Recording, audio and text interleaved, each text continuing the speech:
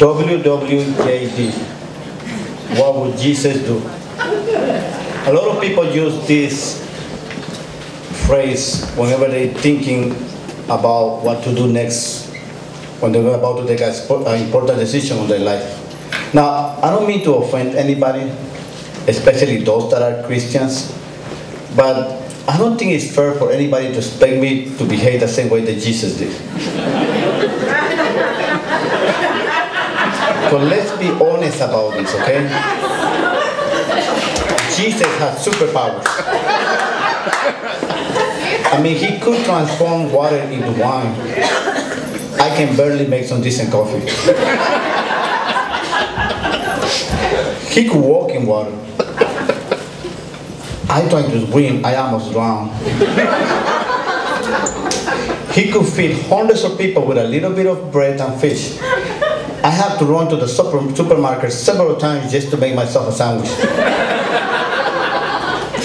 So instead of what would Jesus do, I like to use will my mother approve?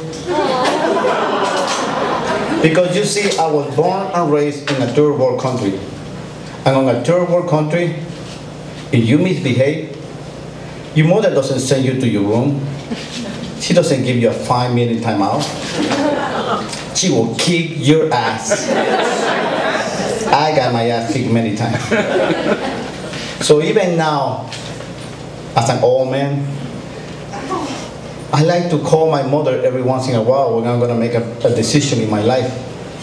And I don't do this out of fear that she's going to kick my ass. She probably would, but I do it out of respect. And I had this respect from her from a very young age. I was about 10 years old, and I have been told many times not to ride my bicycle on the sidewalk. And of course, I was riding my bicycle on the sidewalk. And I didn't notice that this little girl was coming out of the grocery store, and I hit her with my bicycle. And we went like everywhere. And the girl was okay, and I was okay. But the dozen eggs that the girl had just purchased from the store were all broken. And so I did the only thing that a young man my age would do. I ran away. But even before I got home, my mom was already outside the house waiting for me. And this was before Facebook, before Twitter, before cell phones. We didn't even have a regular phone at home, but somehow she knew. She always knew when I was up to no good. So when she asked me what was wrong, I told her because she always knew when I was trying to lie to her.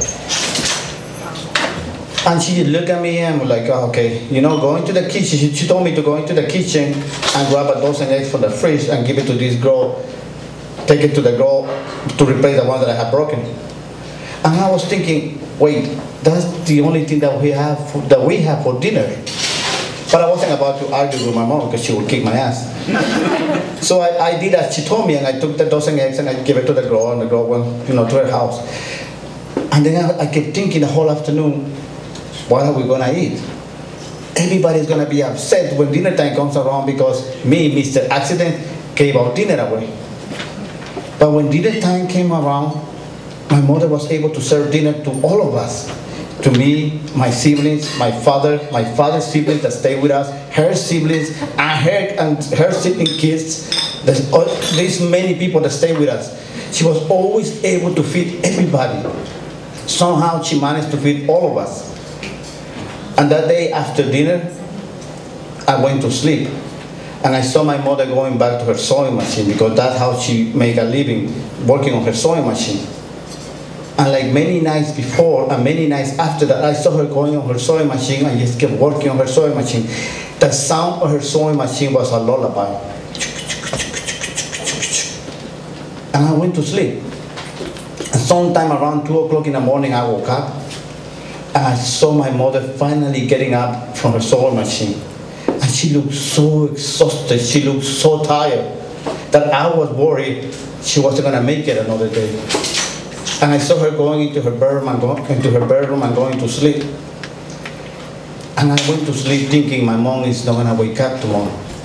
But when I woke up the next morning, she was already up and she had already made breakfast for everybody.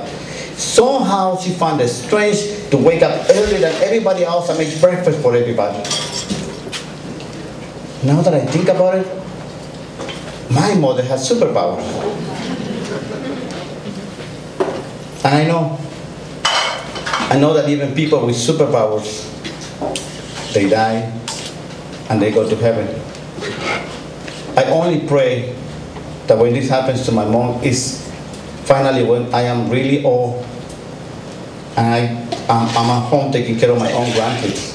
And I know that my grandkids are gonna ask me, "Grandpa, how was your mom?" And I'll say, "My mom had superpowers." Thank you.